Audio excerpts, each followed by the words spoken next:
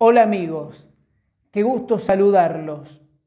Hoy quiero hablarles una vez más de un momento especial, de un libro, de una amiga y de lo que sucede también en la República Argentina. Alguna vez se dijo que el país que no tiene justicia es lo peor que le puede pasar o lo peor que nos puede pasar a todos los ciudadanos. Y en este tiempo de decadencia, en donde no hay ética y el profesionalismo o el talento muchas veces se botan a la basura, se arrojan a la basura,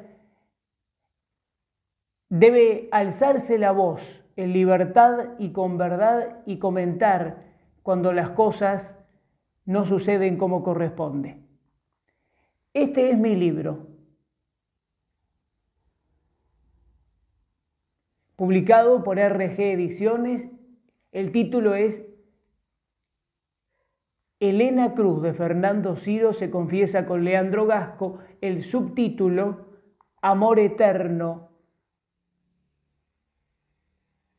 contra viento y marea. Y hay una serie de anécdotas y momentos especiales contados por mi gran amiga Elena Cruz, que fue prohibida en Argentina en democracia y los últimos años y que me dio en exclusividad entrevistas y también me eligió para contar su vida y la de Fernando Siro en este libro editado y que recorre el mundo. Pero sucedió algo en la televisión de Argentina, en el Canal 9 de Argentina, en un programa que es producto que lo realiza la productora Mandarina Televisión, cuyo productor Gustavo Joile y los conductores Rodrigo, Carla, Conte. El programa Confrontados del 13 de enero de 2020 violó mis derechos de autor. ¿Qué hicieron? Me robaron 3 entrevistas, las pusieron al aire en ese Canal 9, ese 13 de enero de 2020, y obviamente hicieron negocio porque la televisión se vende por segundo, como todos sabemos. Me enteré cuando estaba por casualidad dando vuelta los canales de televisión. Vi mi imagen, vi mi voz, el testimonio y la imagen mía junto a mi amiga Elena Cruz, que la robaron de mi canal de YouTube. Robaron 3 videos, 3 entrevistas, las editaron, las pusieron, jamás me mandaron un mail, jamás me consultaron, jamás me pidieron permiso. Por supuesto, yo no autoricé jamás que emitieran esa entrevista que era exclusiva de mi canal de YouTube, exclusiva también del libro que está registrado por ISBN mundialmente. La responsabilidad es del Canal 9 de Argentina, pero también de los conductores, Rodrigo, y Carla, Conte, y del productor del programa Confrontados, Gustavo Joile, y de la productora Mandarina Televisión. Ninguno de ellos tuvo el mínimo tupé de decir, momento, ¿alguien autorizó emitir esta imagen, esta entrevista, este audio, este contenido? No lo hicieron.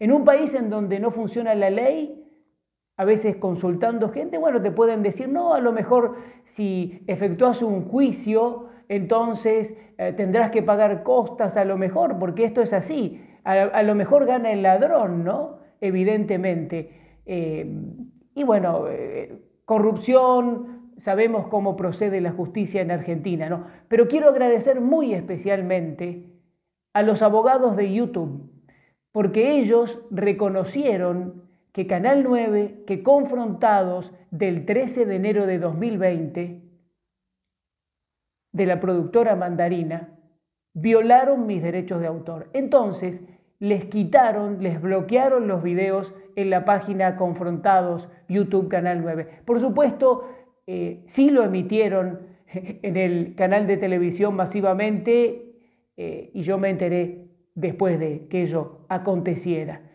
Por la memoria y el honor de mi querida amiga Elena Cruz, que estando prohibida, tuve el gusto y el honor de sacarla y darle voz en radios y en medios de comunicación de Estados Unidos y de Europa.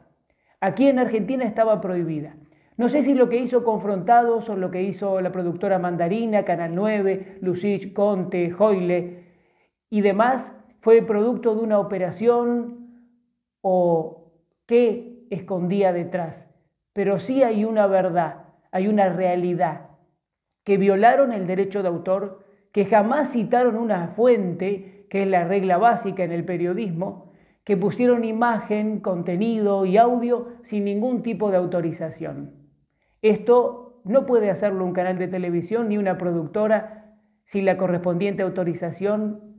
Y el hecho de que no citaran la fuente es algo incomprensible, pero mucho más incomprensible es que violen derechos de autor. De un canal de YouTube que cuenta mi vida, toda mi trayectoria, tiene un montón de momentos exclusivos, obviamente, por eso está el derecho intelectual y de autor, que fue realizado, reitero, con mucho esfuerzo, con pasión, por distintas cuestiones y que no merecía este tipo de actitud. De vuelta, en países en los que no hay justicia, todo puede pasar y vemos tiempos de una gran decadencia cultural, intelectual y obviamente también de falta de justicia. En honor a mi querida amiga Elena Cruz, a su memoria y también a este libro que cuenta toda la verdad en forma completa y que es un testimonio único registrado internacionalmente con el ISBN. Aquí lo tienen.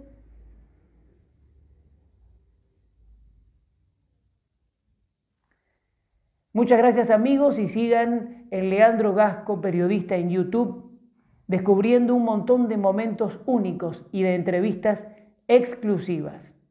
Primero la verdad, primero el bien.